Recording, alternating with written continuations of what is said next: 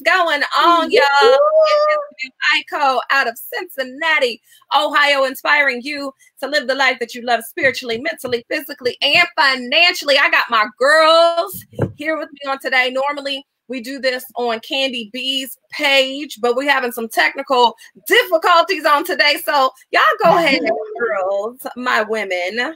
Yourselves. Okay, so I am Crystal Flowers, and I am out of Raleigh, North Carolina. I am super excited to be joining these beautiful ladies today. They are absolutely amazing. And so my goal is to help as many people as possible regain their smile back. Yes. Hello, everyone. It is Candi B coming to you live out of Conyers, Georgia.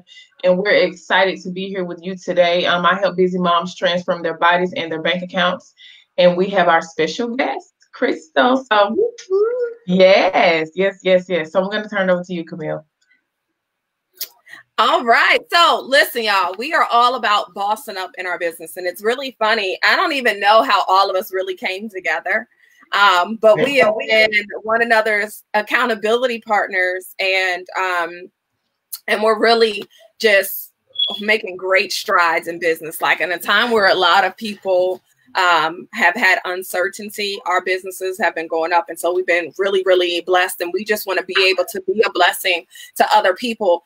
And I think a lot of times when people think about starting a business or working from home, some of the things that happen is that doubt comes in, fear creeps in, and they're wondering, can I do this? Or my background isn't in that, or, all of these things pop up that might stop you from being able to experience time freedom, or being able to pay for your mother's mortgage, your mortgage in cash, right? Or being able to pay off your child's college tuition in cash. And we hold ourselves back and live in these mediocre spaces. So Candi and I invited our special guest on here tonight because her background is incredible. She came from the corporate world, and I'm not going to go completely into her story because she's definitely going to be sharing on today. But she got to a point in her life where she said, enough is enough. And I'm no longer willing to suffer. I'm no longer willing to succumb to a lower level of what I know I'm capable of doing and what I'm capable of achieving. So, Miss Crystal Flowers, just share a little bit about yourself. Where are you from? Who are your people? Tell us a little bit about you. So again, my name is Crystal Flowers, and I am originally from Brooklyn, New York. The youngest out of 9 kids, and just always had an entrepreneurial spirit. At certain times in my life, I was actually working for myself as a cosmetologist, and I just went on and just continued on with corporate America. But about 6 years ago, guys, I got into a space of one of the worst experience that I probably ever had within my career.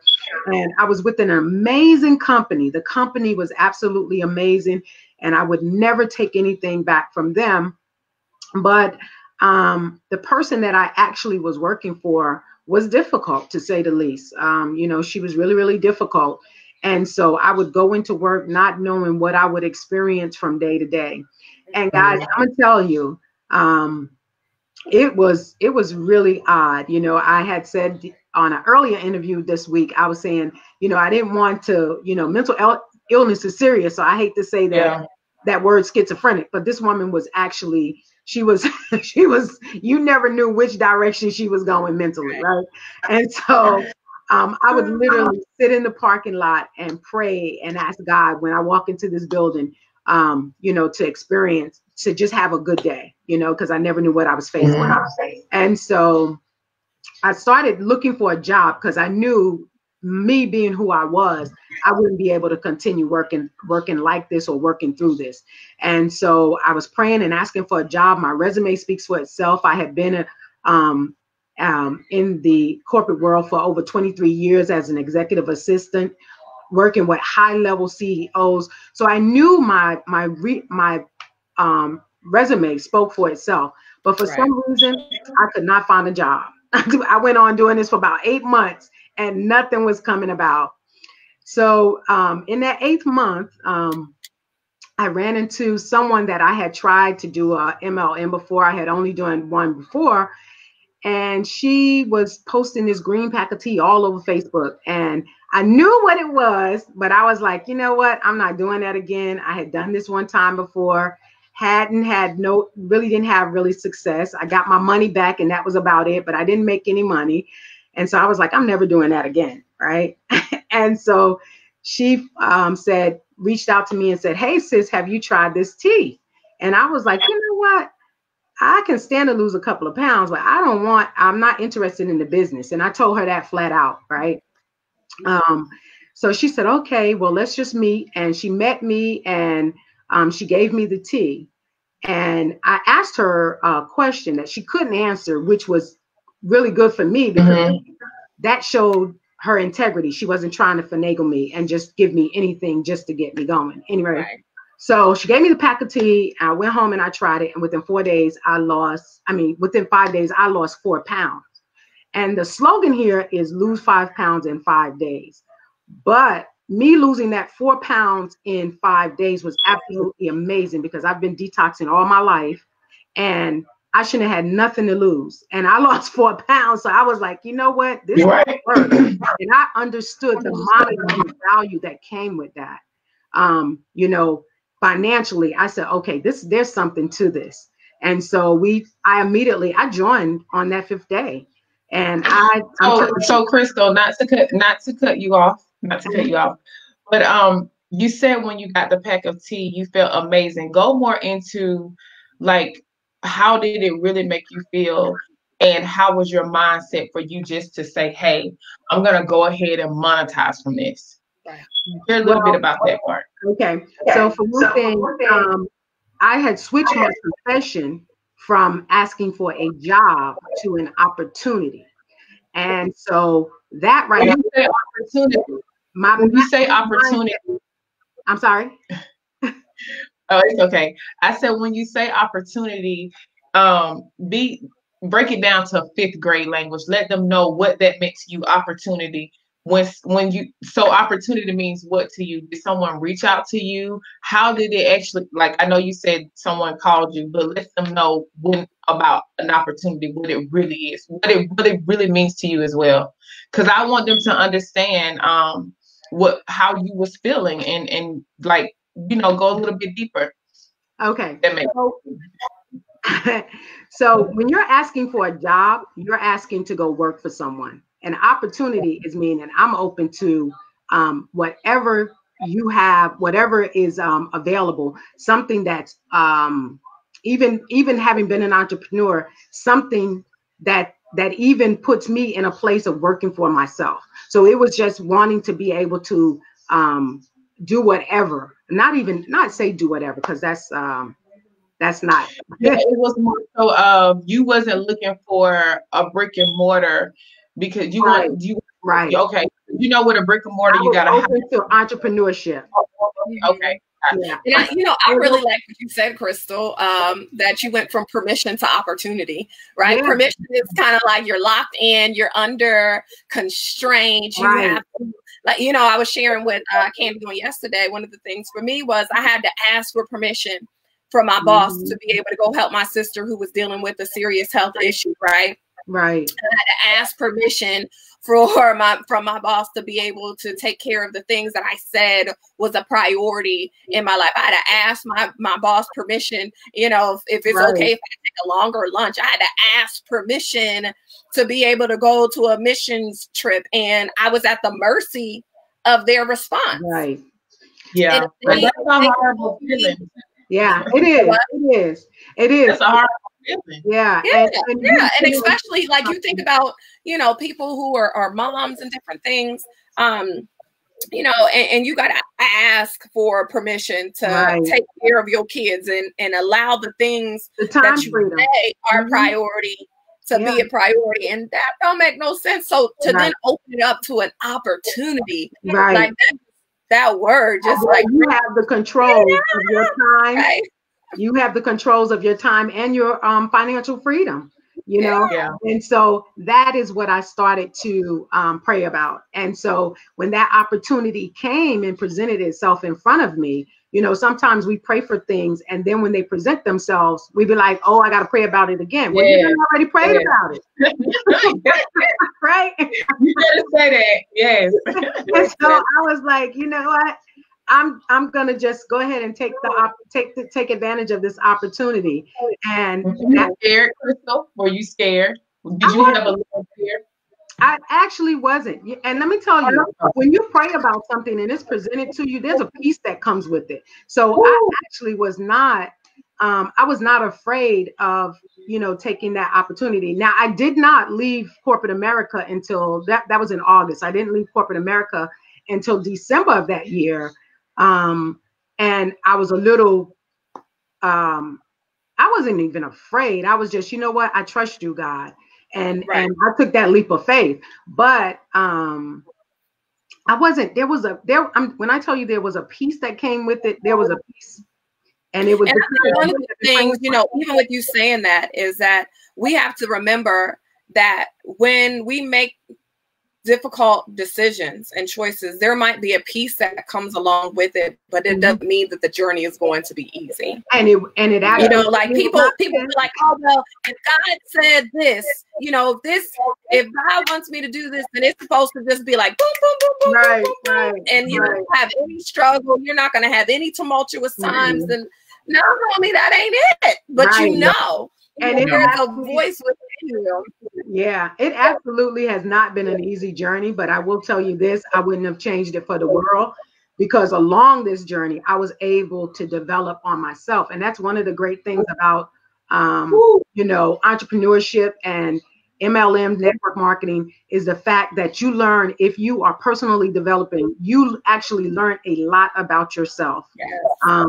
And tell them what personal development is. Go into that. How do you personal development, you know, getting mindset change, mindset coaching, creating affirmations, your confidence level change, taking your mind into a different space of information, you know, from the way you were thinking, reprogramming your mindset. And so it's a lot of things that have just transpired for me, just having been in this business, that have actually elevated me from a different mindset. And you also go from, over time, if you are personally developing correctly, you go from an employee mindset to an ownership mindset. And that is what is transforming for me, is being able to see how owners operate and dictate their lives. Oh my gosh, it's crazy that you say that, because Camille and I talked about that yesterday too, about how, you know, now we're learning about taxes, or it might have been me and you, I don't know, with somebody. we talk about it.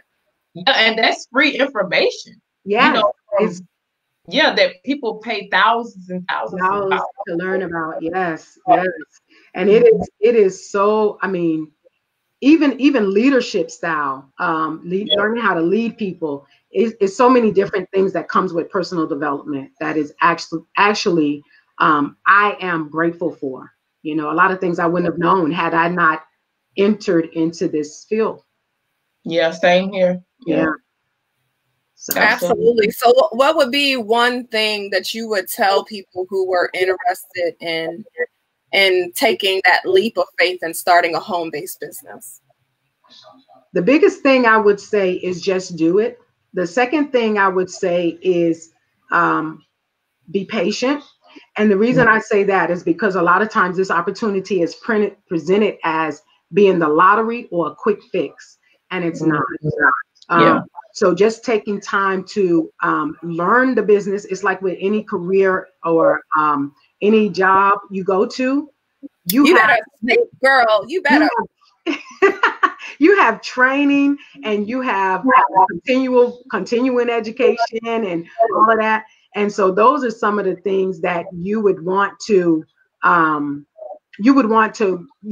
make sure that you're growing on learning how to network market, growing on to how to become a better you, growing on how to lead. So those are just some of the things that for me would be some of the things that I would suggest.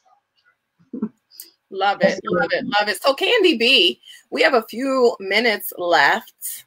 So just what would be the one thing that you would tell someone who was interested in taking that leap and joining a home-based business? Don't procrastinate. If you feel something, like for me, I didn't have a plan B like most people do. Like most people in this industry, they have a job, right? They have a plan A. And I feel like that's the reason why so many people quit, because they have their plan A and they're comfortable with their 9 to 5. And I'm not knocking 9 to 5s, but they're comfortable with their 9 to 5 because they got a steady paycheck. That wasn't my story. God completely shut everything down where it was, what you gonna do, baby girl? Because I didn't have money to go start a donut shop, get employees and all of that stuff overhead. So that's one thing I like about this industry. You have a certain amount of, you can come in, like I said, with $100, to $200. That's awesome to start a business. So, if you have that feeling like, I've been watching Candace, I've been watching Camille, I've been watching Crystal, but I don't really know because I'm scared and what are people going to say? You got to get out of your feelings. Yeah. You got to go. The timing is everything, and it's not only timing, but you're holding yourself back. The more you sit back and watch, if you're not locking your spot, you're tricking yourself out of your spot. Don't let the enemy trick you out of your spot. Like, not only do we have amazing leadership, but just the bond that we have, the friendships that we've created. Because some people have people that you hanging out with that are just draining you, right? Not giving you anything. And I can say, with you two and others, you have elevated me. You inspired me to go harder. And that means a lot when you're hanging around people that want you to do better, that want to see you succeed. Because everybody's not like that. Right. So I want you to get out, not just get out of your feelings, because that's some slang, but I want you to really, really, really have an open mind and go ahead and start this business, impact lives. Like I just had someone text me and say, hey, let me know about the deal. Excuse me, when people say, hey, I don't feel this type of pain anymore because of these products, and I'm not making any medical claims, but just all the stories that I get of how I help somebody, that means a lot. Little old me help somebody, and God created you the same way. You're no different from Camille. You're no different from me. You're no different from Crystal. You're no different from anybody. So go ahead. Let's get started. Let's go ahead and be that boss mom, that boss babe, or we guys in the business too. So yes, that's what I have to say. And I'm gonna turn it back over to you, Camille, Crystal, whoever wants to talk. So we gotta hop on our accountability Zoom because we need to go tag team with our other girl. But listen, guys, I just want to thank you guys first of all for tuning in, and of course thank my ladies for hopping on today. This was a great conversation, but I was so inspired today. For those of you who aren't in our business, we have an exciting Thursday, and on Thursdays is when a lot of people end up getting pay raises, or should I say pay increases. They hit different promotions. Just they're seeing their team grow. There's a lot of team camaraderie going on. A lot of people just celebrating one another. And so on today, we came together and I was listening to two other business partners. And one was sharing that when she first got started in this business, she used credit cards and Post-it notes and said, on this credit card, this is how much money I have. And on this credit card, this is how much money I have. And she was on food stamps at the time, but she took that leap of faith. And we don't make any income claims because it's definitely dependent upon your skills, your efforts, your motivation, and your desire. But to go from being on food stamps 5 years ago to now this week making $51,000 in 1 month is incredible, And so if you really believe that there is more for you, there is an opportunity, guys, for you to be able to achieve that. We're inviting you to really take a look at what it is that we do so that you can have more and be more in your life. There was another person who spoke, and this gentleman was from the islands. Okay, but he said what he's been able to accomplish in just 1 week, in this past week, is what he would typically make in 4 months. His 4 months salary is what he made in 1 week. That's powerful. And he said, when you match your words and your belief system together, that whatever it is that you want to achieve becomes unstoppable. You can't stop it. Yeah. So I just want to encourage you guys to write down what it is that you want. Begin to speak about what it is that you want. Because when you do that, you attach your words to your belief, you will become unstoppable in your life. Guys, thanks so much for joining. Thanks, Candy B. Thanks. You are welcome. Thank you guys for having me. I appreciate it so much. Dominique, hello. I see someone say hello. All right. Thank you all for watching. Bye-bye.